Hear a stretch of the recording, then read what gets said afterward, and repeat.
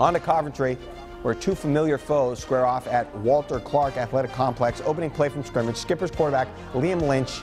Play action, looking deep.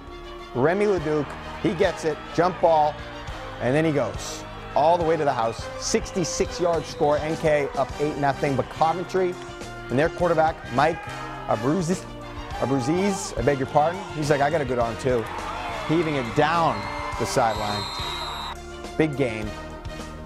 That made it 8-6.